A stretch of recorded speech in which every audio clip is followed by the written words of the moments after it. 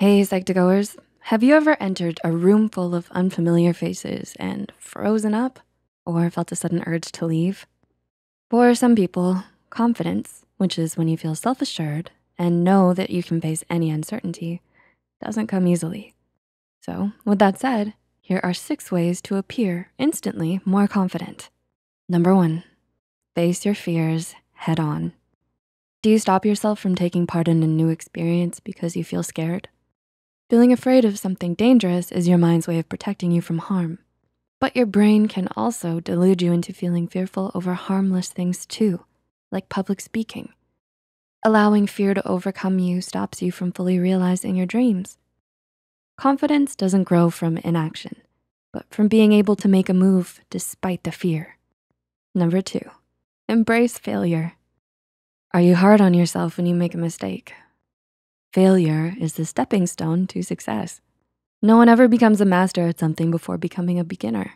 And being new at something entails failing at something once, twice, even 100 times. By accepting failure, you'll learn what works and what doesn't, giving you more confidence in the decisions you make. Don't allow failure to stop you from trying. Number 3, speak with clarity. Do you speak quietly or maybe too fast? The way you speak is one way that can make or break how you look in front of others. By bumbling, muttering, or trailing off, listeners may not buy into your words, which could lead to doubt about what you're trying to convey. Take the time to say your words slowly and clearly. Practice articulating your words, and maybe even listen to an audio recording of yourself to get a feel for how you speak. Number 4, mind your body language.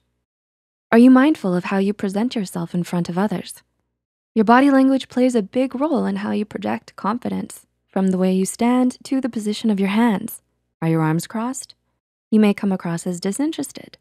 Is your foot facing away from the speaker? Some may think that you wanna leave the conversation right away.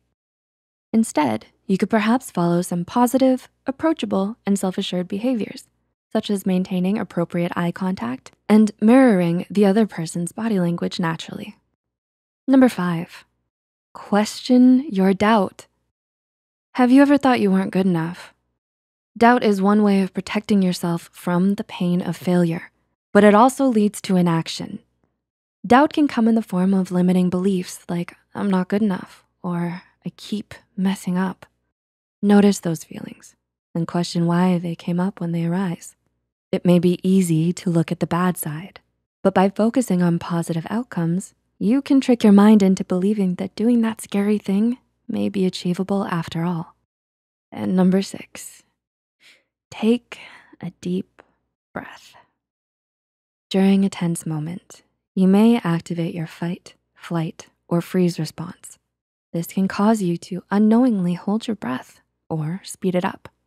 When you realize your breathing has changed, do your best to calm down. Notice your breath. Start by inhaling deeply, then move it to your stomach as your diaphragm expands. Then exhale out. If you're alone, you can try breathing exercises to boost your overall mood too, which can help clear your thoughts and bring them back to the present moment. So, have you learned new ways to become more confident? Do you have any suggestions that haven't been covered? Feel free to leave them in the comments below. Please note the references and studies used in this video are added in the description below. Also, remember to like, subscribe, and share this video with those who might benefit from it. Thanks so much for watching. Until next time.